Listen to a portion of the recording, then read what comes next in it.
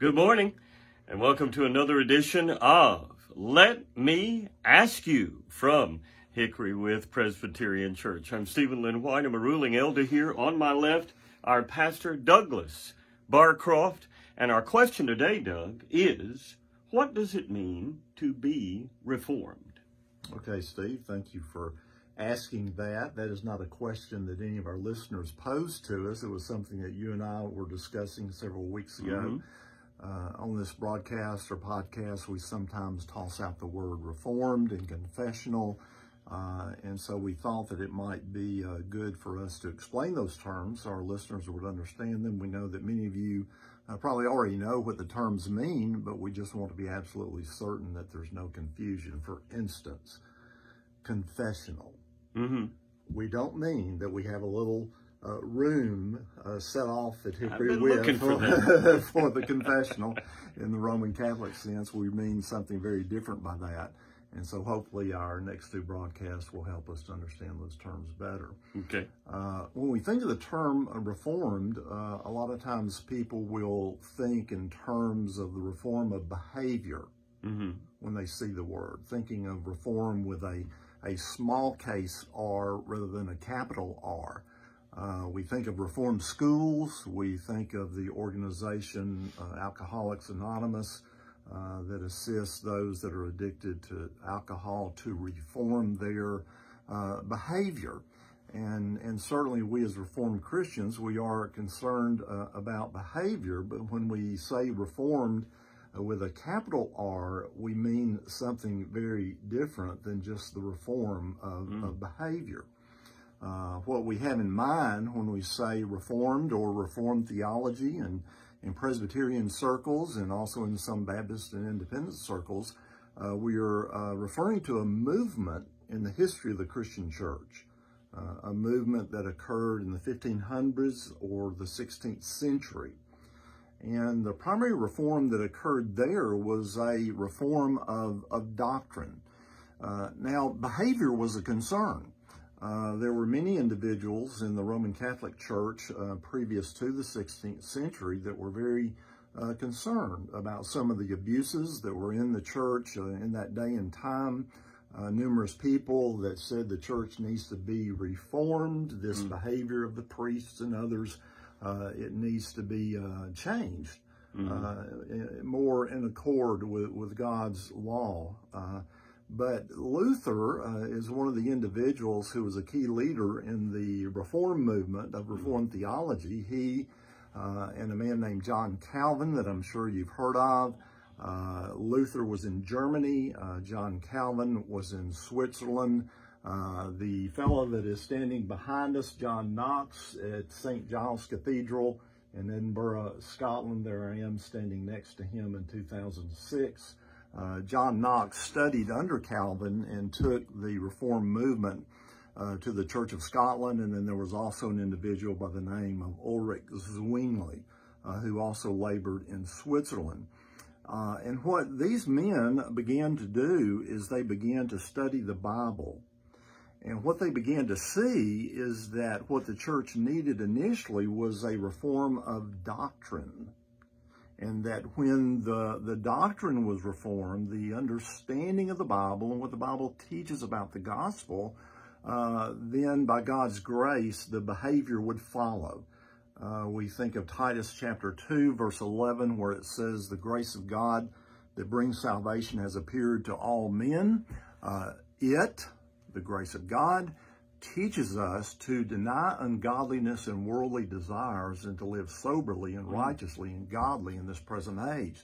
So when we understand the doctrine of the grace of God, then by God's grace in our lives, working through the Holy Spirit, behavior is changed. And of course, Martin Luther was very famous in uncovering the doctrine of justification by faith alone. Luther came to understand that this question of how does a sinner come into a right relationship with God, that it was not being answered biblically by the church in his day.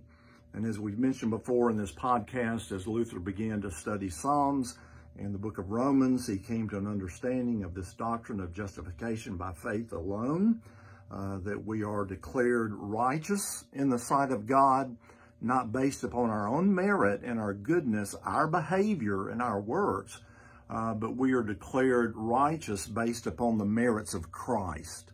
And when we come to Christ by faith, as beggars with empty hands reaching out to him in faith, his righteousness is imputed. It is credited to us at that point in time. And as Paul says in Romans 8, verse 1, there is therefore now no condemnation to those who are in Christ. So the doctrine of justification was very important in the time of the Protestant Reformation in the 1500s. Obviously, there were other doctrines that came out of tremendous importance. We think of the 5 solas of the Reformation, the emphasis on Scripture, the emphasis on grace, the emphasis on justification by faith alone, the emphasis on Christ, and the emphasis on the glory of God. All of these were other doctrines that the Protestant reformers emphasized. So when we think and speak of Reformed theology, we are talking about Reformed theology with a capital R. And we're not primarily concerned initially about behavior. We're concerned about what the Bible teaches concerning the gospel of Christ. And when we as sinners understand the gospel, when we embrace Christ by faith, then we are changed people, and the behavior that is pleasing to God will result from the saving faith that we have in Christ. So when we say Reformed theology, we're not primarily focused upon the small case R reform of behavior. We are talking about this tremendous movement in the history of the Christian church in the 1500s, led by Calvin, Zwingli, Knox, and Luther, that brought great emphasis to the teaching of Scripture. So Reformed theology refers to this great movement in the 1500s in the Christian church. Wonderful. And next week, we're going to talk about what does it mean to be confessional. Confessional. Right. Right. So that takes care of what does it mean to be reformed. And now next week, we'll find out about what does it mean to be confessional. And let me introduce right after that is coming the question about the millennium. So whoever you are that posed that question, we're coming back to it. Of course, that is a real softball, right?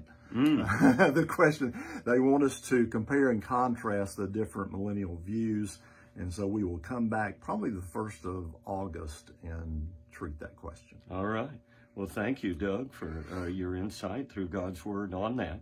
Let's take just a moment to talk about another movie we're having. Last month, we got to see that wonderful film on Luther and find out how he came to believe what he believed. And so this coming Friday night, July 28th, 6 p.m., here in the Fellowship Hall, we're going to be watching a wonderfully animated version of The Pilgrim's Progress, which is sometimes a daunting book for one to read. But we feel like this film really does a great job of being true to the book, and yet still making it something that everyone can understand. Children and adults alike. You're encouraged to bring children to this movie. And of course, we'll discuss before and after what the film and the book meant to us or means to us. So that's this Friday night, July 28th, 6 p.m. here at the Fellowship Hall. Drinks and snacks provided. And we are Hickory Withe Presbyterian Church, 2420 Donaldson Drive here in Eads, Tennessee. We thank you for watching. Let me ask you, it's a ministry of Hickory Withe Presbyterian Church.